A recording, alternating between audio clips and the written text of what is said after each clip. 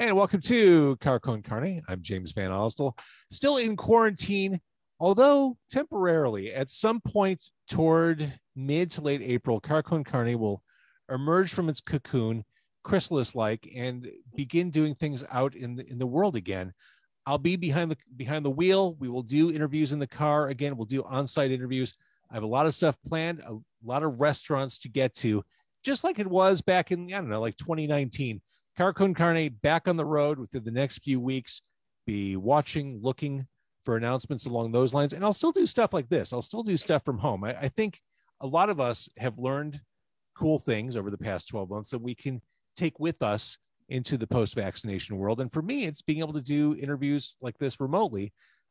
I plan on having local guests in my car doing the old school Car Con Carne format, but there are guests who don't live in Chicago who I still would like to talk to.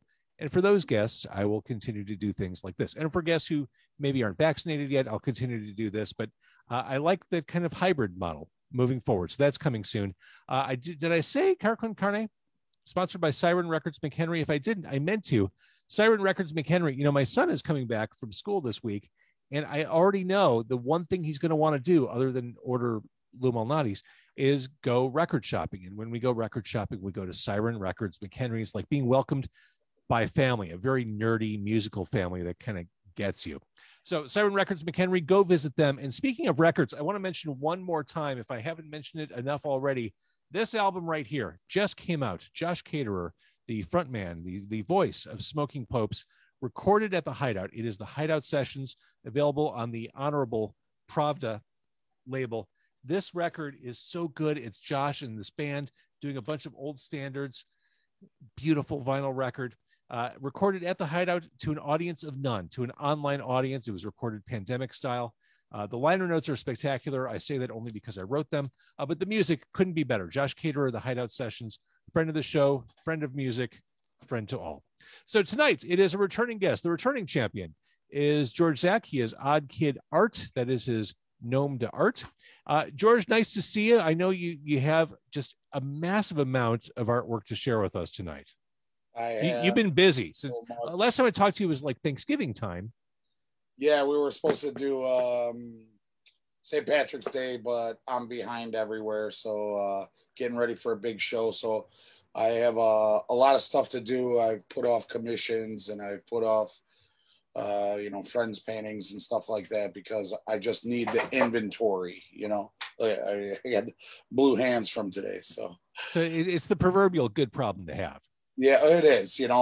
Being busy is a hell of a lot better than having nothing. So right. So the art show I just referenced, it is happening Saturday. It is at Andersonville Galleria, 5247 North Clark, right over there by Foster and Clark, the lovely Andersonville neighborhood. People can stop by, see your stuff, and more importantly, George, see you. See me and buy stuff. And we'll have, champagne and hors d'oeuvres and stuff like that. Because that's what you do at an art show.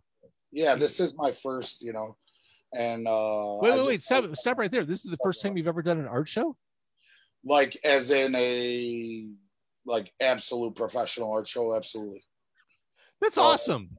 It's nerve-wracking, as long the art's already there, the rest is easy. It's just you shaking hands and talking about your art. You've already made everything. There's something to be said for putting yourself out there for judgment. That's kind of its own thing. Well, you would, your personality, and when you let people into your life, so to speak, or they, when they kind of know you or you give a piece of yourself, there's always kind of weird apprehension to it, I get it. And here's the simple rule. If people don't like you, they're wrong. If they do, fucking geniuses. That's all you need to know. If they get it, they get it, If they get it, they get it. So I want to show a lot of the stuff that will be on hand on Saturday.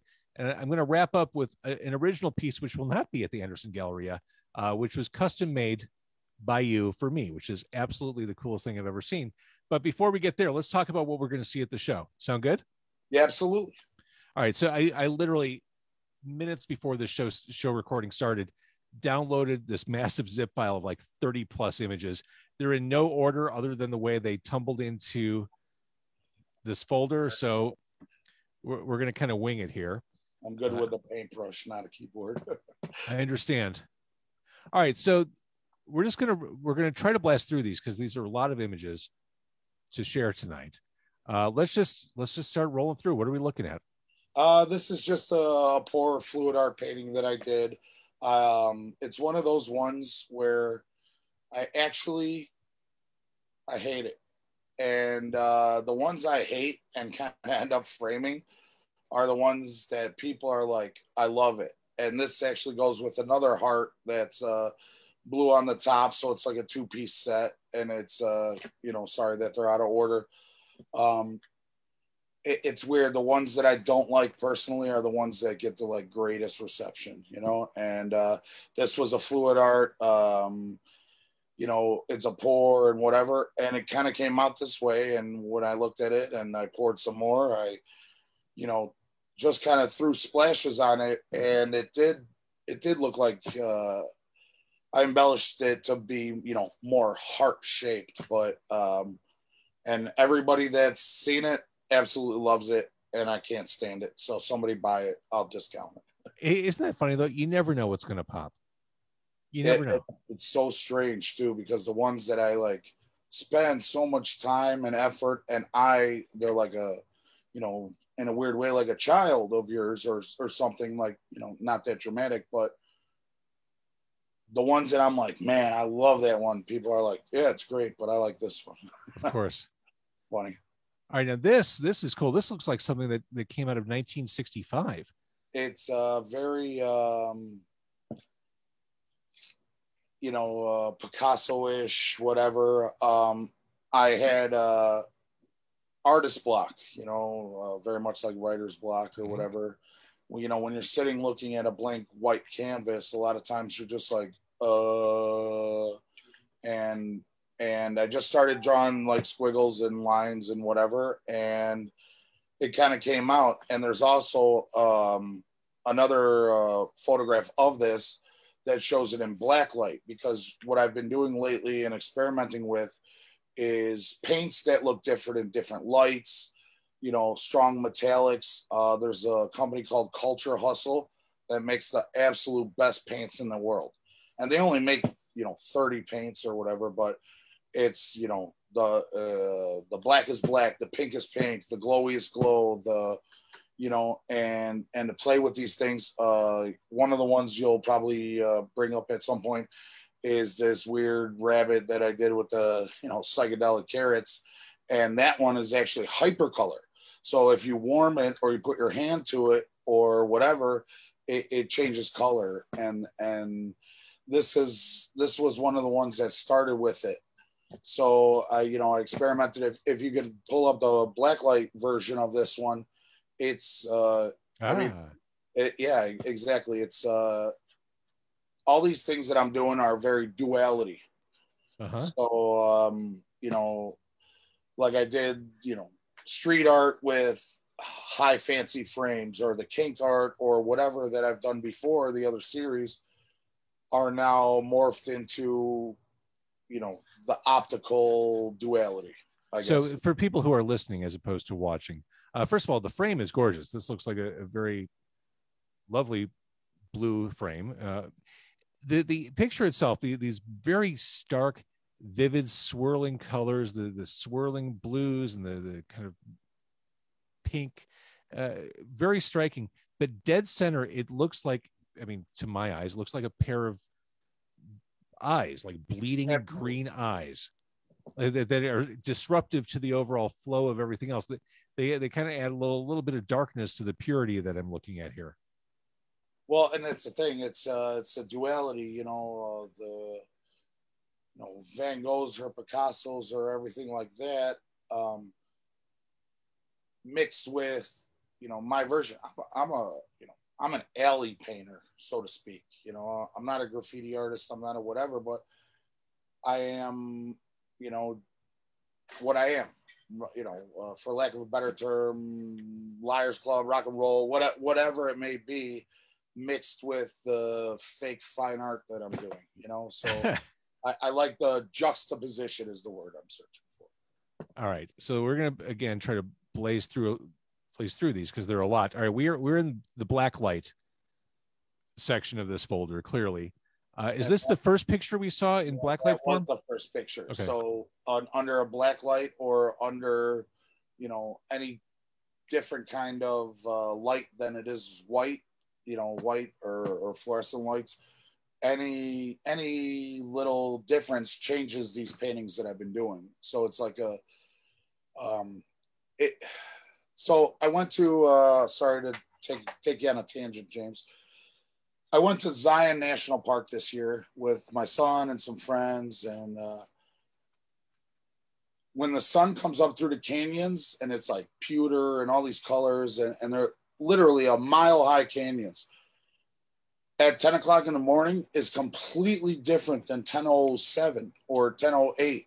And I like the idea of creating art or whatever I'm putting out, call it what you want, that it changes in different lights and different times and different, things, that it is a fluid or a live type piece. It's kind of polarizing, like a lucid dream, right? Where things are morphing or whatever in front of you. And, the light changes things. The light in your backyard is different at 10 o'clock than it is, 4 o'clock in the afternoon. Got it. Okay. And because you have a black light, I'm guessing you'd be a lot of fun at a crime scene. Or a hotel room, right? No, that's not a fun place to take a black light. All right. So what are we looking at here? This is another black light image. The frame looks really cool. This one was a fluid pour, and it reminded me of, for lack of a better term, a field of marijuana. And it just kind of had that vibe to it. So I just left it alone. That was just thrown on a canvas and moved around a little bit with, a Lazy Susan or, my shaker or whatever. And it was one of those things. I rarely stop. When something's good, I rarely stop. What I have the tendency to do is fuck it up and then fix it and make it completely better than it originally was. And this was the rare piece that I was like, wow, that just looks cool. And it glows cool. And it looks cool without the black light. And I like it. So I whether it was, my friend Rob or my fiance or whoever, somebody stopped me and said, nope, don't touch it. And I left it like that. And I like it. I love it. It's very pleasing for some odd reason. Not the first time that marijuana and blacklight have been mentioned in the same sentence. Or art, right? Yeah, exactly. This is trippy. So it's a bunch of eyes. Now this looks very graffiti art to me. This is so I recently started using a bunch of different mediums. I've always done watercolor, acrylic, or oil. And this was the first time I went and I put a big investment into airbrushing. And it's hard and it's expensive and it's very, it's a lost art, right? Because, when you think airbrush, you think the big-eyed cartoon character or the, rest in peace type t-shirts or whatever. Mm-hmm. And it was huge in the late 90s and early 2000s. Well, I was like, well, shit, man, I get to spray paint faster. It was like a natural progression for me. And to use glow stuff and metallics and, color changing and mirrored paint and all these things. And what this is going to be the showpiece of the Andersonville Galleria thing for me. So help me understand here. How big is this piece and what is it painted on? Because I can't really tell. 3 panels. It's 3 panels, actually. It's probably... it's right behind you. I would call it 3 feet by 4 feet. Okay. All right. And it's there's still some touch-ups and there's still some things I want to do. And this was one of those things where I was looking at these panels and I kind of liked how they sat an inch apart from each other. And I started painting with a brush and then painting with a spray can and then painting with an airbrush. And this one was kind of, it was personal, you know, and this one was very, it's like, it reminded me of the Eyes of Judgment, right? And that's why I made the, you know, the tentacles or whatever you want to call it. It kind of reminded me of snakes in the grass, right? Well, yeah, right. Because a lot of people don't want you to succeed, you know, and that's the harsh truth. So everything looks vaguely reptilian. Yeah, it's you know, it's there's a bee in there, and there's, you know, your own brain and Chicago PD or whatever. Yeah. It's the Eyes of Judgment, you know, and it's almost rebellion in those eyes of like, watch me, motherfucker, you know. I love it. I got it, you know. Keep watching. All right, so this is that's the image without any of the black light. So oh, sweet. Okay, so you get a perspective of huge duality, you know. Got it. Okay, so again, I love the framework. Each piece is housed in its own frame that is part of the piece. What are we looking at here? Oh, this one. So there's probably a lot of your listeners and myself included that played a game called Call of Duty, and they had a mini game within the game that was the zombie game. And you know, there was another one that was in the arcade that you shot with the guns or whatever, but you know, zombies break it in the house and they kind of knocked off the boards, and you either nailed them back up or shot them. And I had gotten this glowiest pink and the glowiest yellow or whatever from Culture Hustle, and when I started playing with it, it reminded me of haunted house paint. And you know, what do you see in the haunted house? Like, you know, dead inside, or don't come this way, or help me, or whatever, right? And I just kind of like, I saw it as this, you know, this window of, you know, a haunted house. It's an October piece, but I liked what it was doing. And you know, I had this frame which was actually from an old manger that's so one of the neighbors was throwing out, that they put out for years. I love it. I don't know if they like the idea that I used their you know, Christianity manger to make a zombie death window. and happy Easter, by the way. I love horror stuff, so this one, it speaks to me especially. This one also has a blacklight version, which is it's unbelievable. So there it is. Yeah, exactly.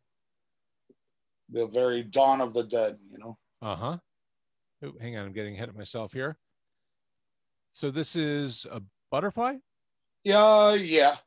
So what I did was, for this one, I was just I wanted to make something street art but pretty. And what I did was I took the background and I made it, you know, a wall in Logan Square that's been painted and painted and painted and painted and power washed and stripped over and painted again and spray painted on. And I liked it. The wall, the background itself looked amazing. And I kind of thought to myself, it's almost like, you remember the book from high school or grade school, A Tree Grows in Brooklyn? Of course.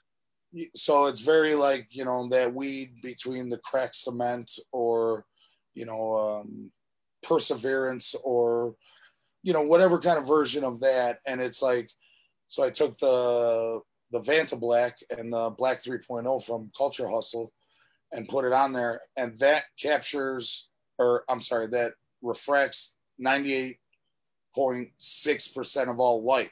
So when you see it in person, the black outline of the butterfly, like on this image, is standing out. And when you see it in person, it's nothing. It fades away. It's like a black hole. And again, we can see that in person at Andersonville Galleria. I wrote Anderson. That's a town in Indiana. That's a nowhere town in Indiana. Andersonville Galleria. Or a millennial kid's name. It's true. Andersonville Galleria, 5247 North Clark. All right, let's move on. This is a colorful piece. This looks kind of Aztec-y. What's this all about? This was another one when I had writer's block, or artist block, I should say. And the big eye in the center, I drew kind of an almond shape. And it came from there, and it got so intricate and intricate and intricate more that I went down a rabbit hole when it comes to like, oh, okay, now I need to pink this up, this line and whatever. And by accident, this was my first black light or different kind of piece, because unbeknownst to me, I made this piece and I used paints and I used paint markers and I used spray paint and I used all kinds of stuff. And I didn't know what it looked like under a black light, or if it glue or whatever. And 3 months after I made it, I just happened to put one of the black light bars I have down, and it shined on it, and it kind of blew my mind that was there without my knowledge, you know. And there's a black light version image that I sent you as well. Let's see if I have it. Oh, there it is. Oh, that's cool under the black light. It was by accident. Like I want to do these things on purpose, but I was like, holy shit, you know, like it was happenstance. I love it. All right, so let's move on to this. Looks scary. That's the monster in all of us, you know. I was right. It is scary. The gold of it, and the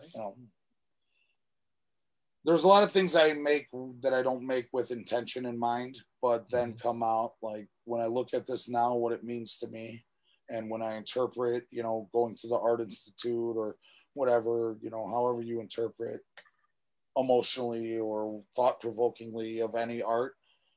I made this as a pour painting and whatever, and it, you know, the eyes and the mouth and everything were gold, and it's, you know, the monster in all of us. Chase money, chase fame, chase this, you know, go after things. You know, the green-eyed monster of greed or envy, or, you know, we're all fighting that one that's inside of us, and that's the yin yang or duality of nature, or, you know, whatever in general. It's everybody has a demon they're fighting, you know. All right, all right. I'm not even sure how to describe this. With now, keep in mind, this is my first time seeing all of these. So red frame, it looks like a flat pig's face. Yeah, it's a big fat pig getting ready to roast with an apple in his mouth, you know. And I don't, it's funny that you brought that one up, and I, you know, framed it cherry red, like a, you know, bright apple in a pig's mouth. And maybe it's a chef thing or whatever, but, you know, I don't know. I really don't have anything to say about it. Well, it's fine. It just kind of exists. It just kind of exists. If you're into original art and pork, this is your dream piece right here. Well, okay. So staying on the food tip, this is unexpected. It's the stoned rabbit with a bunch of carrots. Yeah. I mean, it's once again, it's you know, there's you as a podcaster, or someone as a writer, or a musician as a band. There's times that they have, you know, very direct things that they want to do, and then there's things that just kind of happen. You know, oh, I like that riff, or, you know, Keith Richards sitting on a plane and said, I can't get no satisfaction, you know, and things of that nature. And this one just kind of came out, and it's weird. It has, Ralph, do you have a torch or something? This one is actually a hypercolor. It changes with temperature. So the outside, or the purple, turns pink. And it's one of those things where it's like, it's got resin, it's got, you know, Vanta Black, or I'm sorry, Black 3.0. It's got glow in the dark. It has, you know, hypercolor stuff on it. And then I was like, well, what do I do with the psychedelic rabbit? And I was like, well, you know what? Yeah. Fuck it. I'm going to make some glowy ass carrots. And that's how it's going to get framed, with just I'm just trying to make cool shit that makes me laugh or makes people smile. It's Aren't we all? weird, and it's so stupid in the best way. Because a lot of people were like, "Oh, Donnie Darko" at first, because of the Black Rabbit. Yeah, yeah. And there it is under black lights. Yeah, it's dumb in the most way. Yeah, There's shout out to Raf for helping me with the frame and carving all the carrots. So you did fine work. It helps being a chef too. So wait, did I somehow get through everything? No, there shouldn't be. There should be a bunch more. I got through. Why don't we talk about your nostalgia piece? Oh, I will. Okay, I just want to make sure I'm not missing anything. I think there were a lot of duplicates in here. That's why. Yeah, because it uploaded. I wasn't connected to Wi-Fi and the Google Drive and technology. You and I are gonna have a separate Zoom, and I'm gonna screen share. I'm going to deliver like the best Google Drive 101 for you. We're gonna get through this together.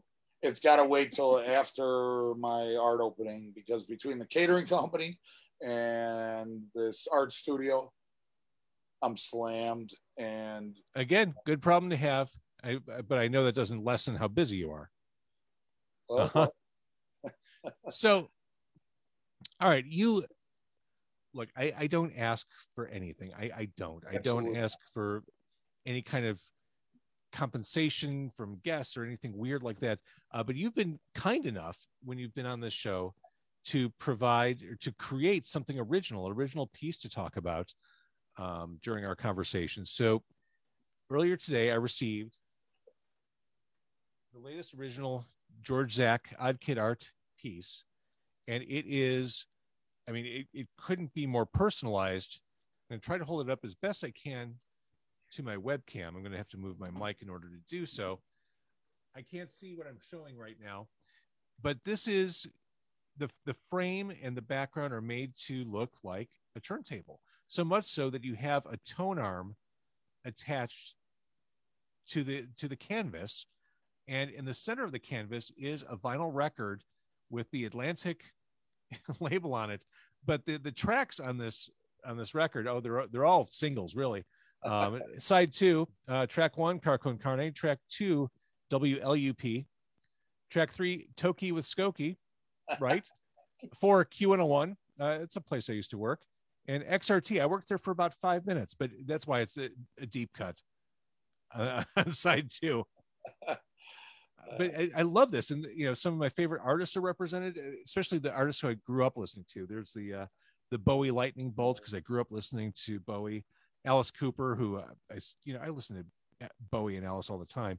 But this is cool. The Anarchy symbol, of course, the Odd Kid Art logo, which you can find on any modern turntable.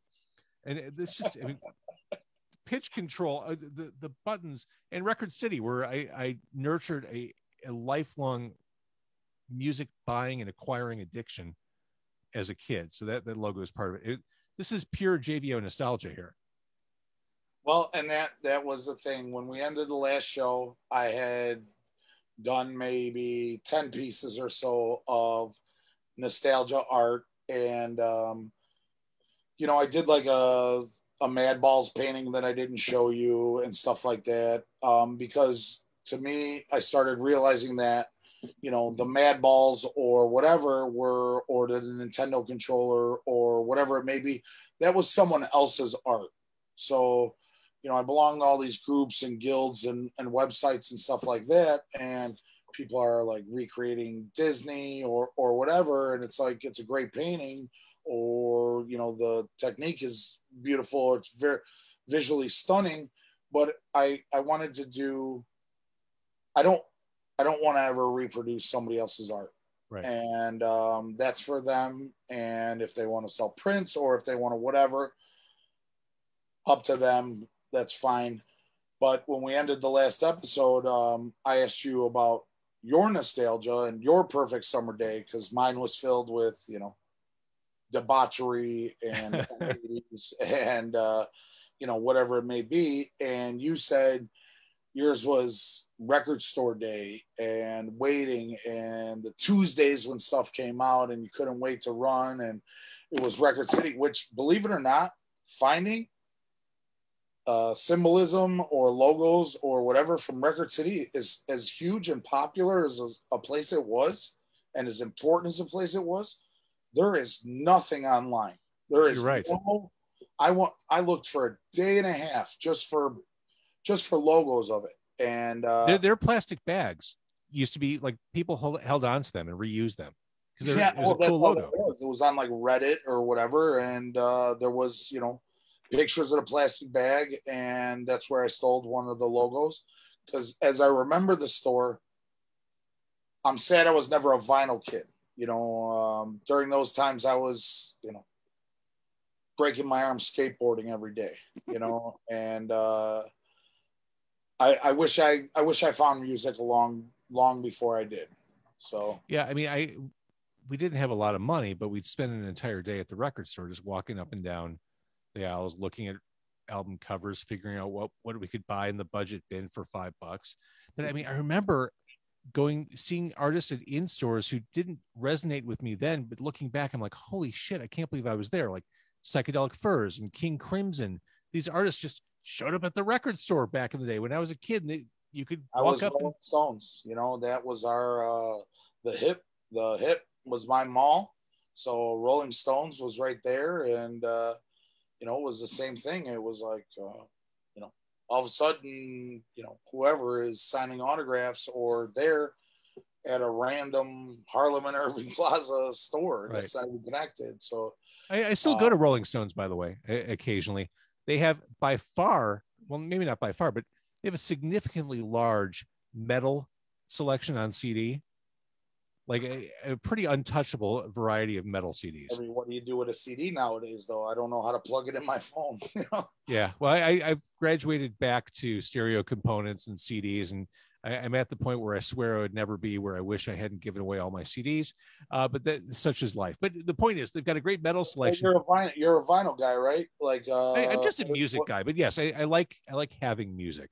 What you know, there's always a argument of, you know, oh, the crackle of vinyl sounds more authentic, and then the you know, MP3 or the CD are the purest form of it, as you know, electronically. So what's your thought on that, on, you know, the difference between vinyl or CD or 8-track? My thought on that is it's a really pretentious conversation to have. I'm not an audiophile. I couldn't tell you the difference between the way a 180 gram slab of vinyl sounds as compared to a record produced in 1989. I like the ritual of collecting. I like the ritual of listening, and I've said it a million times, so forgive me if you've heard me say this before, but when I listen to music digitally, I'm very ADD. I very much skip past stuff. I don't sit through it. I might go through the first minute and keep moving. The beauty of listening to vinyl specifically is that, for better or worse, you're locked into that album for 15, 25 minutes at a time. You're going to listen to the lost art of it. You know, that's you it. Be able to put on a Zeppelin or Pink Floyd or Doors album and listen to the album. And now with CD or whatever, I feel like they don't even really make full albums to be, you know, a full story. Or well, I think that's coming back around, mercifully, but it's true. When you listen to an album side, you're listening to the good songs and the bad songs. When you're listening to things on a playlist on Spotify or wherever you stream, everything's a la carte, and it feels like a very detached listening experience. There's something more deliberate about. Sorry, go ahead. When I go to grab that Josh Caterer record that I showed at the beginning of the episode, it's a deliberate act. I'm pulling that off my shelf. I'm committing to Josh for at least 20 minutes, probably the full 45, 50 minutes. Yeah, exactly. But if I were just streaming the album, I might just say, oh, let me see. Okay, he covered that song. Oh, there's Need You Around. And I'll move on to the next thing. Not out of disrespect, but that's just the way I consume digitally. Well, everything slows down. Remember what happened in, like, you know, late 80s and stuff like that, where, you know, bands didn't want a single. They didn't want to have the, you know, one hit wonder kind of Mr. Big or whatever kind of thing, where they were like, please don't put that out, because we want to be known as a full band or a full, you know, full artistry. So you get pigeonholed, and I mean, I guess that's once again, this duality or juxtaposition is like, would you rather have your 15 minutes of fame or none at all? Or, same thing with me. Would you rather be an artist or be famous or this or that? I mean, I just want to make cool shit. And I that's hope it. You have to do the stuff that makes your heart happy. If you're doing it for any other reason, you're leading yourself astray. You can't, purging. You have to get it out. It's great to make money doing what you enjoy. It's great to profit off your art, but if you create art specifically designed for profit, it'll explode in your face. It's not a long-term prospect. That would be painting, the biggest art that's sold for the last 100 years is, Seascape and ships and Boston Whaler and Yankee Clipper. Those are, no matter what, bar none, it's the biggest art that's consumed all the time. A very East Coast, antique clipper ship type seascapes or whatever. And I mean, if you want to be an artist to make money as a job, that's awesomely honorable, because you're putting goodness into the world. Or, you have people like me, like James, it's an obsession now. I have to get it out of me, and I don't know how to stop. When I lay down and go to sleep, it's like a movie reel running with different pieces of art that I'm like, shit. Now I have 500 pieces in my head that I have to make. I love it. And so, taking us back to the very beginning here, Odd Kid Art is the website. It is the Instagram persona. Yeah, it needs some tuning up, to be honest. Don't we all? Yes. I wish it would get some HGH like from the NFL or something, so you could feel a little better, And then Saturday night, 40 hertz, Saturday night, you will not be in Anderson, Indiana. Mercifully, you will be in Andersonville, over by Clark and Foster at the Andersonville Galleria. Love that part of town. 1 to 6, it's a daytime thing. They've curbed their hours since COVID, just like everybody, and they're a great place, man. It's almost a farmer's market of artists. So as I'm on the top floor doing, my show and champagne and blah, blah, blah, you can't even get to where my art show is without walking past 70 artists. I love it.